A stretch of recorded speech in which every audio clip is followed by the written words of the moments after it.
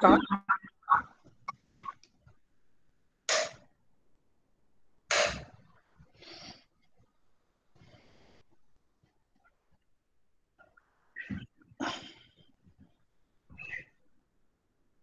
Yes. Good afternoon to all of you. This is Dr. Konda Nageshwar, the director, OUCIP, Usman University, as part of the OUCIP lecture series. Today we are going to have the lecture number 16, titled Contemporary Literary Art of Flash Fiction by an eminent academician, Professor Paritosh Chandra Dugar.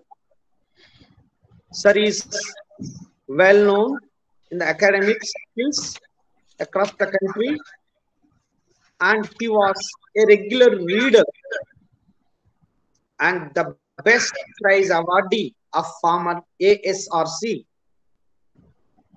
And Professor Paritosh Dugar has a close association with our center for many years, for decades together.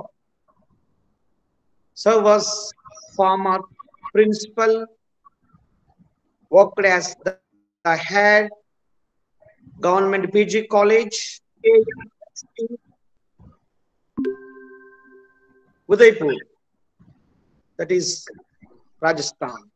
Sir is going to talk on the contemporary literary art of flash fiction.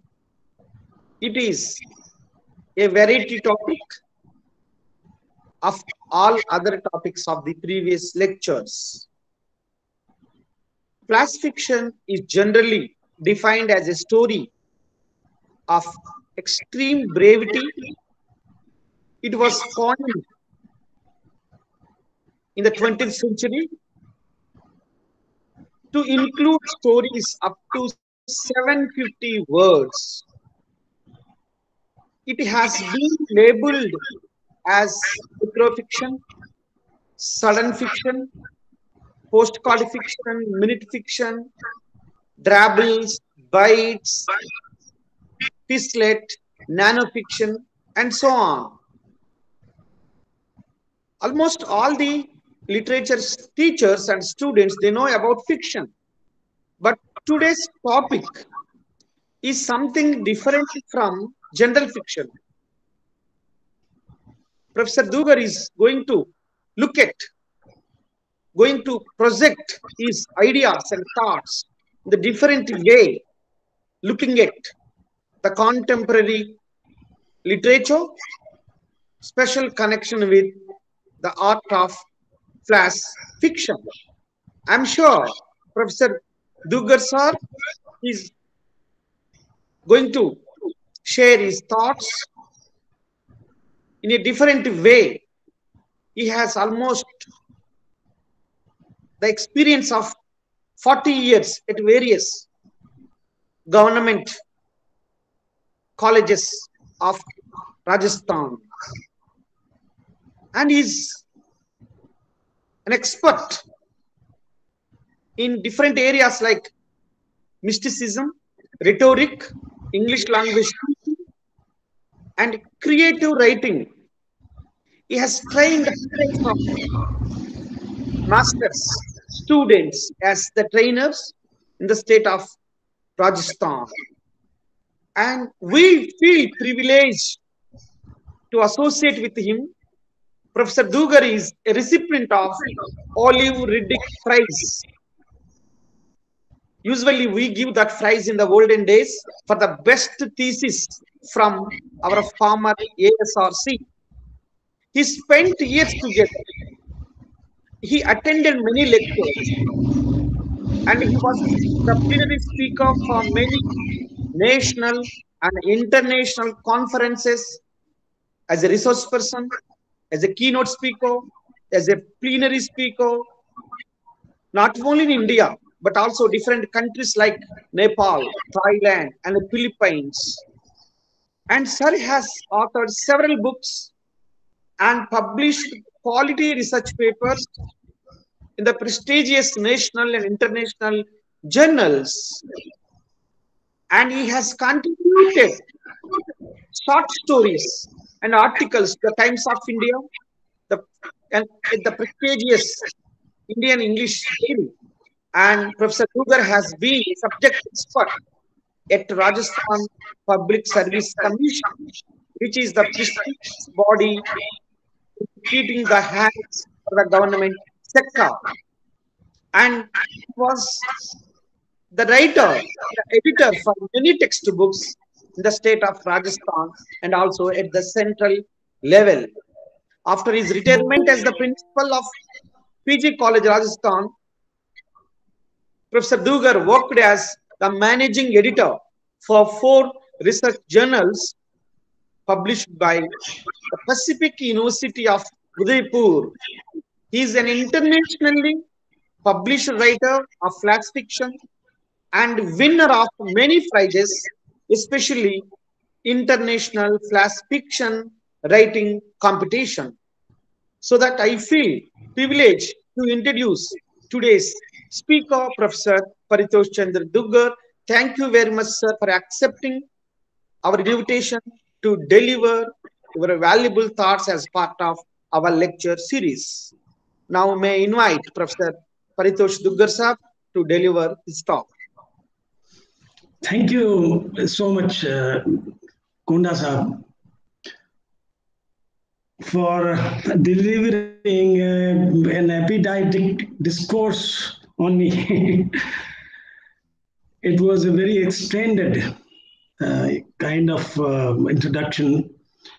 I did not deserve it.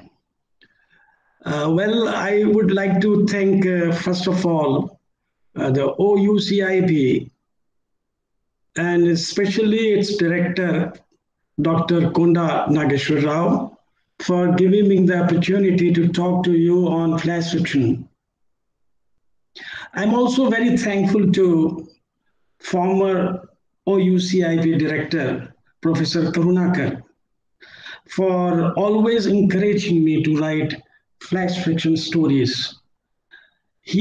I have shared many of my flash fiction stories with him, and his appreciation always inspired me. I thank him so much for his encouragement. I'm going to talk to you on the contemporary literary art of flash fiction.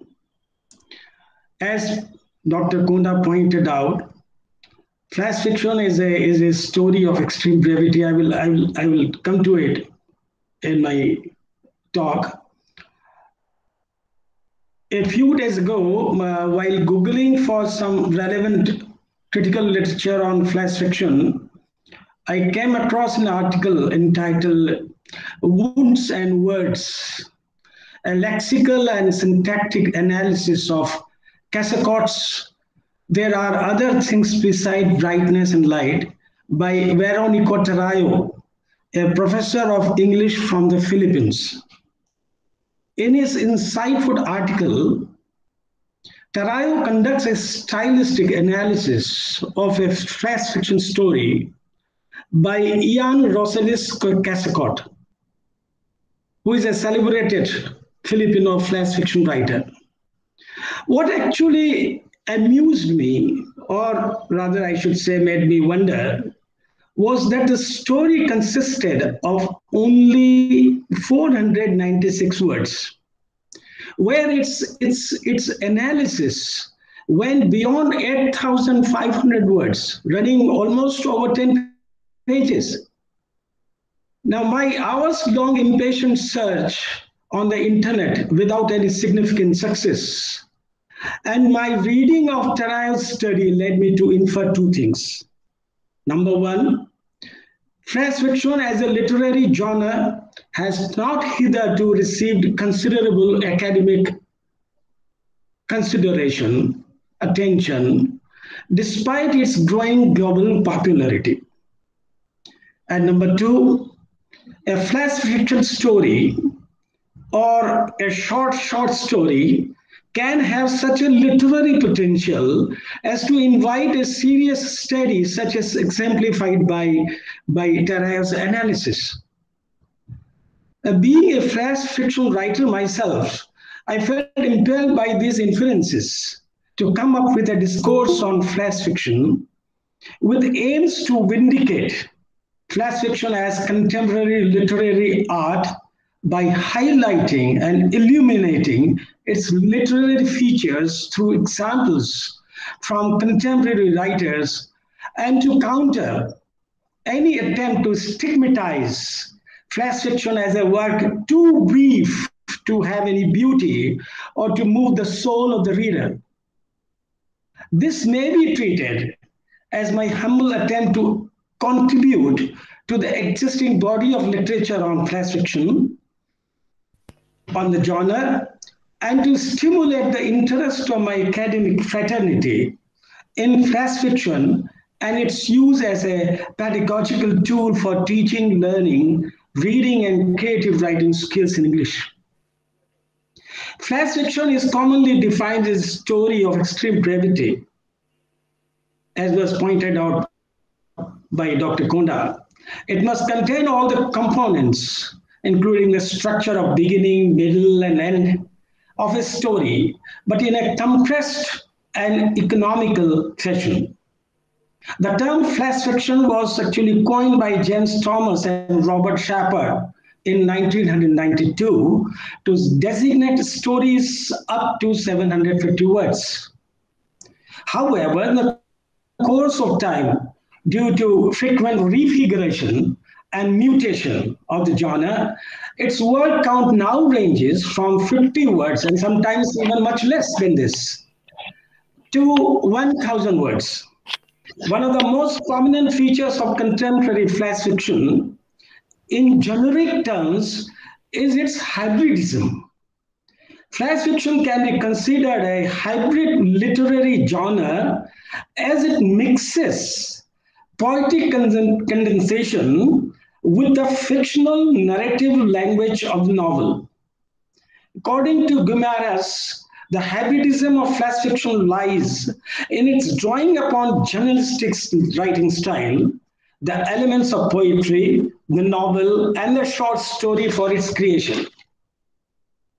Like poetry, flash is characterized by compression and elliptical leaps of language. Like fiction, flash usually deals with at least one character and involves the transformation, no matter how little, of that character and or the reader. It is in fact this very hybridism, the bricolage, and the pastiche from postmodernism that characterize the contemporary art of flash fiction. Until Thomas recognized it as a separate genre, flash fiction, which is also labeled as the short story, microfiction, sudden fiction, minute fiction, drabble, byte, nano fiction, furious fiction, fast fiction, and quick fiction. Some scholar has given at least almost 22 names. He has given a list of 22 names, alternative names of flash fiction. I'm not giving all the names here. Especially during it was treated, flash fiction was treated, especially during the 1990s, merely as a subcategory or subcategory of the short story.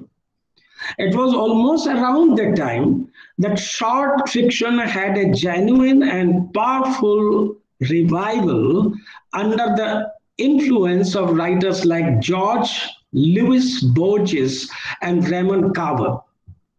Today, flash fiction is a global phenomenon.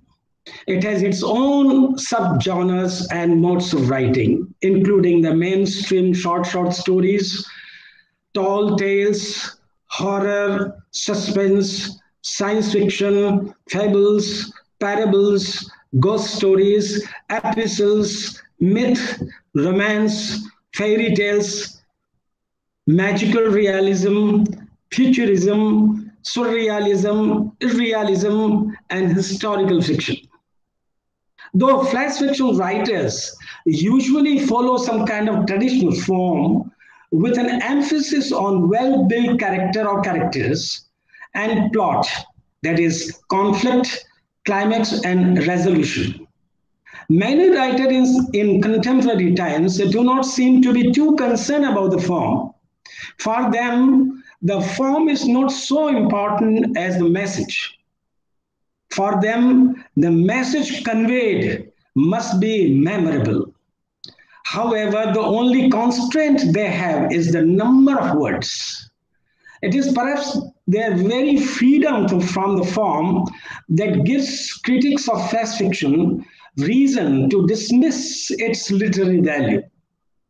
But these critics seem to forget that many other features of flash fiction, such as strong imagery, elliptical language, figures of speech, ambiguity, narrative technique, twists, and title can make up for the lack of form and establish the artistic effect of the story.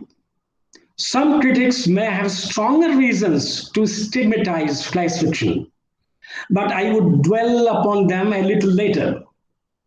Before that, I would like to refer to 5 characteristic elements of flash fiction, including its setting, characters, conflict, resolution, and suggestion, as described and illustrated by Al-Shaki and Abbasi through the following example of Harvey Stenborough's story of just 55 words.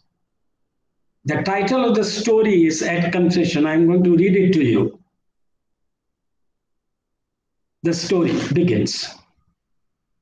Bless me, Father, for I have sinned.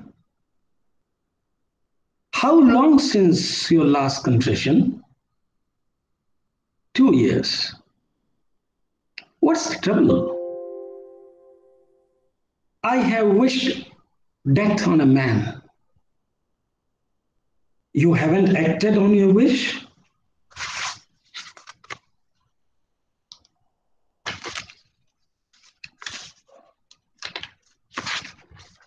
Not yet. Who is the man? He is cheating with my wife. The priest paled. I forgive you. I shot him through the screen. The story ends. Al-Shaki and Abbasi argued that in a flash fiction, the story is completed through an active partnership between the reader and the writer. Truly speaking, flash fiction, like a riddle, challenges the reader's intellect and imagination to explore the meaning or message of the story hidden within its ambiguous narrative, clues, and suggestive implications. What the story says is important, but what it says not is more important. Thus, flash fiction invites an active involvement of the reader. The setting in the story is the place where the action takes place and where the characters act out a scene. We can learn about the setting in many ways. In Stenborough's story, we come to know the setting from the title and the dialogue between the narrator and the priest. The setting here is the confession box in a church. The story opens in the middle of the action, the narrator making a confession to the priest who is inside the confession box. Characters are the players in the story. They may not always be humans or animals. Even inanimate objects may act as characters. It is easy to see that the story here, the example, involves 3 characters: the narrator, the priest, and the narrator's wife. The role of the characters is crucial here in advancing the plot. It is the conduct of the culpable priest and the narrator's infidel wife that impels the narrator to effect his revenge in a dramatic and unexpected way. The climax comes as a surprise twist at the end of the story. when the narrator shoots the priest through the screen. Conflict in a story produces tension, which, as Al-Shaki and Abbasi point out, can be enacted through a narrative reversal or between two dissimilar characters or even two different worldviews. Conflict engages the reader's attention and paves the way for resolution.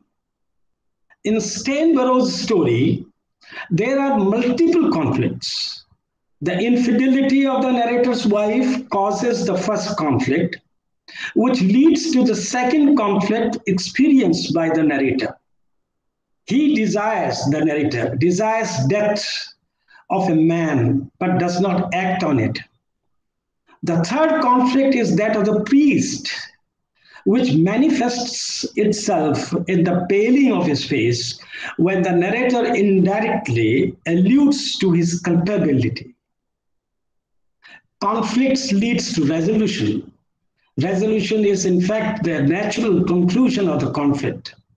However, it must appear plausible and consistent with the progression of actions in story. It may be surprising or difficult to guess, and sometimes it remains ambiguous even after reading the ending words in flash fiction. It is this very uncertainty and unpredictability that makes flash fiction a source of creative pleasure. Ferguson observes that unlike the novel, in flash fiction, the finishing words of the short fiction take the reader in the story and are memorable. In the example of Steinborough's story, the resolution manifested in shooting a guilty priest is intense, dramatic, and surprising. What is implied in the beginning is that the narrator has come to confess his sins, but the ending turns out to be shockingly different. And this is the very characteristic of flash fiction story. Suggestion is meant to indirectly convey the story's substance to the reader. Flash fiction allows the reader to draw inferences from textual clues and implications. For example, in the story, the priest's culpability is subtly suggested through his change in color. Now, let me illustrate these characteristics of flash fiction through another story entitled Worry. And this is one of my own 100-word stories published in Friday Flash Fiction. The title of this story, as I said, is Worry. The story begins. This is a 100-word story. When is it going to happen? Tomorrow morning at 5:30. Do you have fears? Fears? What fears? But I'm worried. Worried? About what? I don't know. But please let me concentrate. Is it time to concentrate?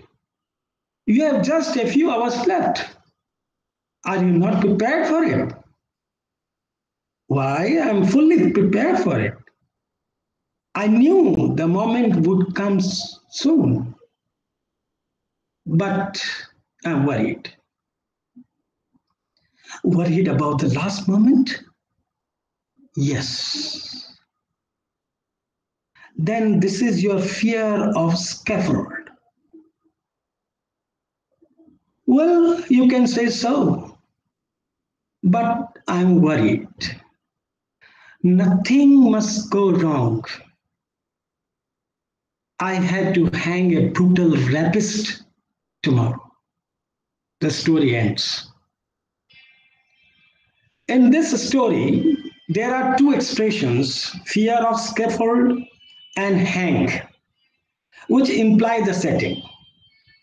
It is the jail where the convicts with death penalty are hanged.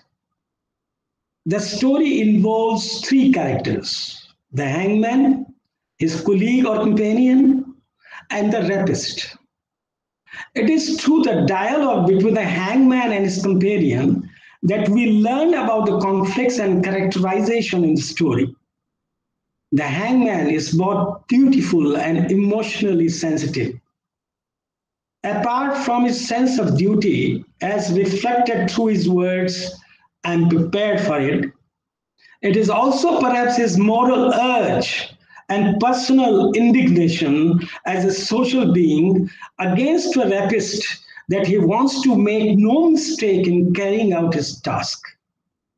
This perhaps is the very cause of his conflict, his anxiety, and his worry.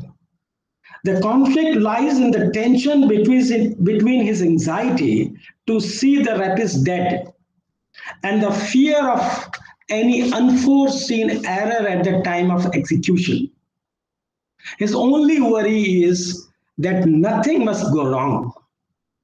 In contrast, the hangman's companion seems too simple to guess the cause of his friend's worry. His conflict, the companion's conflict, lies in his anxiety to understand why his friend is so upset. However, his simple questions and guesses do not help him much. The resolution in the story comes as a surprise ending when the hangman himself speaks about the reason for his worry to his companion. "Nothing must go wrong," he says. "I have to hang a brutal rapist tomorrow." It implies that there is something more than his professional duty that makes him worried. It is his moral duty to carry out his task unfailingly. The message suggested to the hangman's worry is that a rapist has no right to live in a human society. The hangman's repugnance towards a rapist is suggested through his use of words, "a brutal rapist." He uses the words "brutal rapist" instead of "a prisoner" or "a criminal." What is more broadly implied here is that if a hideous crime like rape can stir even an executioner whose job has no place for emotions, why shouldn't it move our legislators, our lawmakers, and our law enforcing people? Now, let's take yet another example. Don Townie's flash fiction entitled Big Hearted Oak. Don Townie is an American novelist and flash fiction writer, and he's one of my most favorite friends and flash fiction writers. The story begins. The oak tree was big in every way, not just in nature. It was big-hearted. So much so that it dropped its accounts, not just out of necessity, but out of love. When its seedlings emerged, the great tree was filled with joy. It watched in awe as they grew. It protected them. It even shared nourishment from its roots. As its offspring dropped acorns of their own, the tree grew old and weak. One day, it fell softly to the earth. There it lay through the seasons, giving sustenance to new acorns, its love and life never ending. The story ends. This is again a 100-word story. Now, this is a 100-word story which, unlike the preceding examples, does not follow the traditional form of conflict leading to resolution.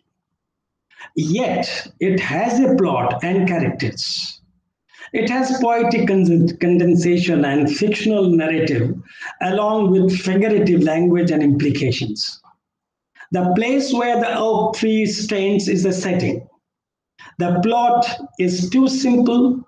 A fully grown oak tree nourishes and protects its offspring, that is, siblings. When the offspring are grown up, the oak withers and dies in the natural process. And even after its death, it continues to nourish its offspring in the form of manure.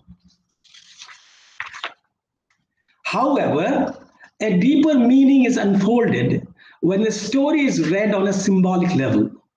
The oak tree as a character in the story is a great example of personification. It is through the oak tree that the image of a loving, nourishing, and protective father is beautifully drawn. The natural process in which an oak tree produces acorns suggests by implication the biological process by which one becomes a father. But a loving and caring father, like a big-hearted oak, is not merely a biological being. He is an emotional and social being as well. Even after death, he continues to inspire his children through the example of his virtuous and love-loaded life. The last phrase, its love and life never ending, is a bit surprising because of its being paradoxical in the context of human life. A human being dies, he cannot live forever. But here the story writer says that he lives forever. The father lives forever. By implication, the love and life of a father does not end even after his death. He lives through his children's memory. The message implied here is memorable. And this is one of the characteristics of flash fiction. The message has to be memorable. As father, one should be loving and care. He should not misuse his age and position to domineer. In this story, as we can see, the message and not the form is important.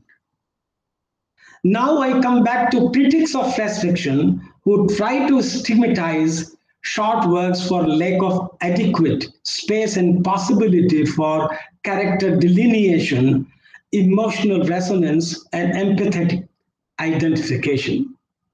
These critics seem to be inspired by postulates like that of Aristotle, that beauty is a matter of size and order, and therefore impossible in a very minute creature.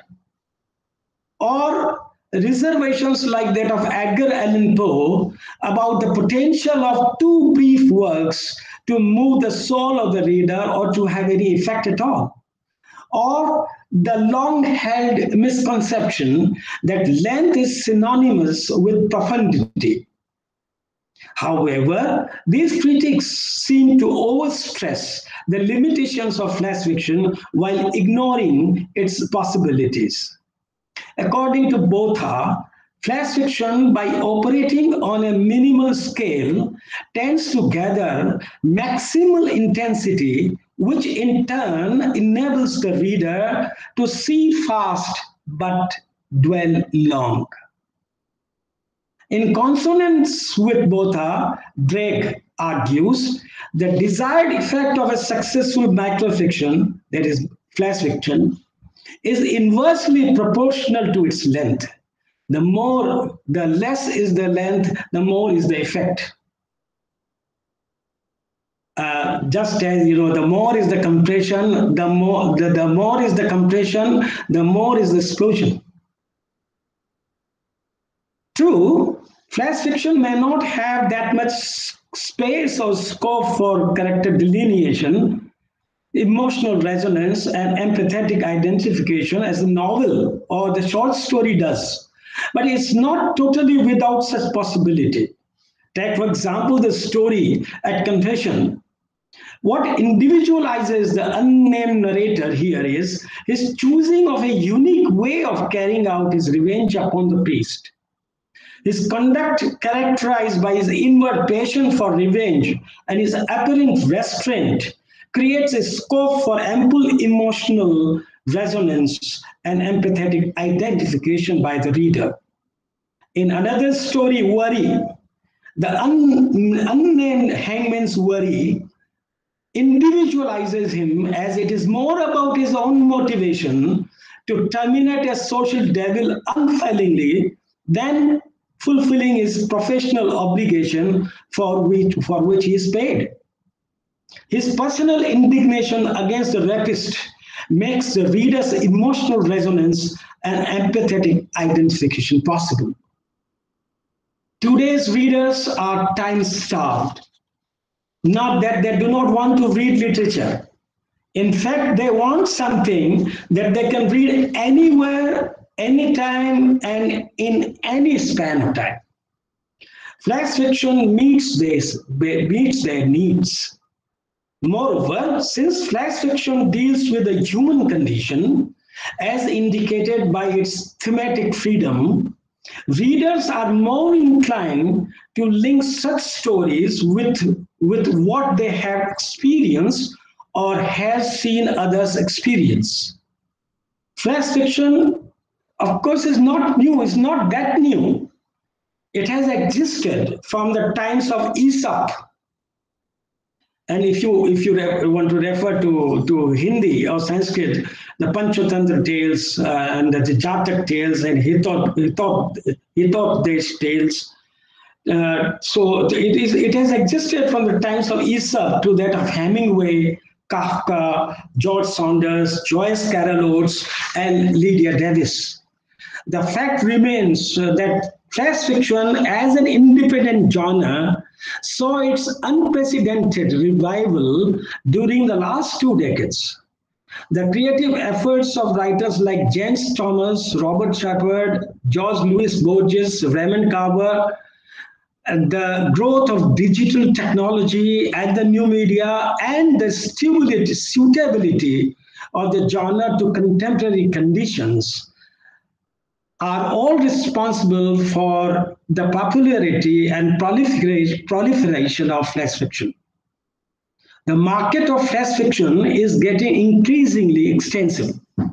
A Google search for flash fiction nets about 7,19,000 hits in just 0.55 seconds. It means almost a minute. 7,19,000 people they go to the Google to search for flash fiction. Duotrop lists about 4,700 publications looking for flash fiction. And a few of these outlets publish about 365 stories a year. Now look at the proliferation, look at the popularity of flash fiction. Owing to its literary value, short length, easy accessibility because of digital technology, growing popularity, minimal complexity of plot and interplay of characters,